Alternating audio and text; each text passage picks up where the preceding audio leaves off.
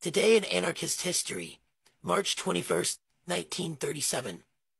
Catalonia, Spain. The Iron Column voted to militarize itself during the Spanish Civil War. The Iron Column was an anarchist militia column formed during the Spanish Civil War to fight against the military forces of the nationalist, fascist factions that had rebelled against the Second Spanish Republic. The Iron Column stood for defense of the popular revolution rather than defense of the Republic. Among its earliest acts were breaking convicts from the San Miguel de los Reyes prison, who would eventually join the Iron Column and burn the judicial archives. The Iron Column found itself embroiled in factional fighting with communist units and the assault guards.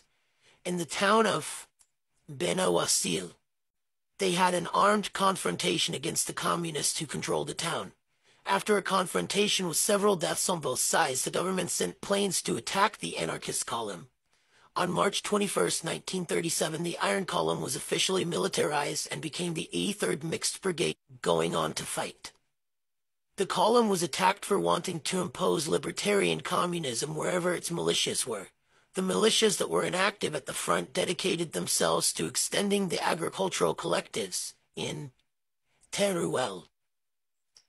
Collectivism was also pushed by other columns, such as the Torres Benedito column, which also defended the collectivities. But more than any other, not even the Durruti column, the Iron Column acted both as a war militia and as a revolutionary organization. It took minutes of its assemblies, published a newspaper, Line of Fire, and distributed manifestos, because it needed to explain its actions in the rear and justify its movements and decisions before the workers and peasants. It came to be considered a community in itself.